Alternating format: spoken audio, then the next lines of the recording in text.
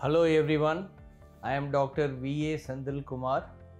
I am Senior Consultant of Orthopaedic Surgery and Head of the Department and Head of the Ortho Spine Unit in Dharamshila Narayana Superspeciality Hospital, Delhi. I am going to discuss with you today a very common and hot topic nowadays, like the cause of back pain, chronic back pain in many individuals which people come across in their lives. Back pain, as you all know, it's a very common problem, but if it is a short term back pain like 4 or 5 days, that is common because of muscle spasm and activities like bending forward, sudden jerk. You may get a sudden acute muscle spasm which usually gets relieved after few days with some muscle relaxants or some ointment or by rest. But there is a condition called as spondylolisthesis, which is the cause of chronic back pain, and this back pain will keep on increasing with time, with the years, and it does not get relieved with the routine treatment, and patient feels pain throughout the day, throughout the night also, and especially when they get up from the bed in the morning, the patient feels lot of back pain, and to come to the normal standing posture it takes about 15-20 minutes. After that also patient continues to have back pain, and many times patient feels pain radiating to the legs, one or both legs, and also the patient might find it difficult to walk because of numbness feeling in the legs or heaviness feeling in the legs, apart from the pain also. What is spondylolisthesis? The backbone in our body is made of multiple vertebrae which are like brick-like structures placed one over the other. These are called as vertebrae, and there are 23 vertebrae which are separate, and the last 9 vertebrae are fused. Between every 2 vertebrae there is a shock absorber which is called as disc.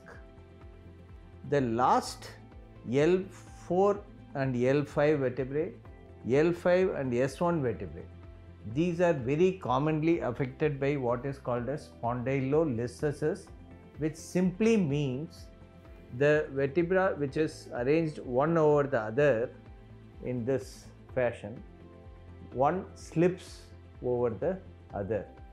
That is called as spondylolisthesis. You should remember, it is not slip disc, it is slipping of the vertebra itself one over the other. Disc is between 2 vertebra, and that shocker, if it slips backwards, then it is called as slip disc. But this is a more serious problem in which the vertebra itself slips forward, and as time passes by it increases from grade 1, then grade 2, then grade 3, and grade 4 the entire vertebra slips completely from the one over the other. The the vertebra above slips over the vertebra below. L4-5 and L5-S1. These are the commonest sites of the spondylolisthesis problem. So they are the last bones. This is L3, this is L4, this is L3, this is L4, this is L5, and this S1. So if this vertebra slips over this is called as L4-5 listhesis, and if this vertebra slips over this, then it is called as L5-S1 listhesis. So because of that, you see the nerves are coming out from between the vertebrae, and these nerves go up to the leg, up to the foot. So if these nerves are under stress, then it will cause severe pain in the legs also.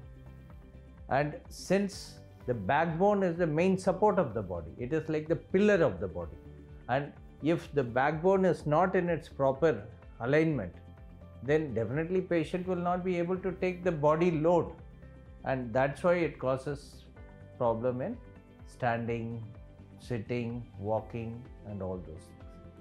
So what is the treatment for this? The treatment is to bring the vertebra back to its original position, and so that it should not again slip forward, so it has to be fixed with screws and rods, and sometimes we need to put a spacer at the space of the disc, which is between L4-5 or L5-S1. And nowadays we are doing it by minimally invasive surgery technique, MIS. So there we make small cuts and we place the screws, and then we fuse the two vertebrae which have slipped one over the other, so that there is no chance of this slippage continuing or becoming grade 1 to grade 4. I told you na, grade 1 is very early stage of slipping, but it usually progresses to grade 2, grade 3 and grade 4. That can be completely prevented by operating it in the earlier stage itself, and it will be a minimally invasive surgery, as I told you, which does not involve too much of cutting. It is only small cuts, small incisions through which we place the screws and fix it. This is called as a spinal fusion procedure, transforaminal lumbar interbody fusion, so that we fuse the two vertebral bodies, and that will completely clear the problem. And if there is lot of nerve root compression, then we also decompress the posterior elements of the vertebra, so that the nerves are also released from the pressure which it is carrying. So the patient's leg pains also go off completely, back pain also gets relieved completely. So by this method, the patients who are suffering from spondylolisthesis, chronic low back pain, they should always consult an orthopedic surgeon, and they have to get x-rays done. Sometimes we ask the patient to get standing x-ray, and also we want the patient to get an x-ray in the bending forward position, in the bending backward position, to see whether there is any instability in the vertebra, whether it is slipping forward and backward or not. If it is there, then if we do this procedure, the patient will be completely relieved of this pain. And many times patients are suffering with this problem for many years together, and going from pillar to post, they can get relieved completely by following this simple surgical procedure, and the patient will be completely cured for life. Thank you.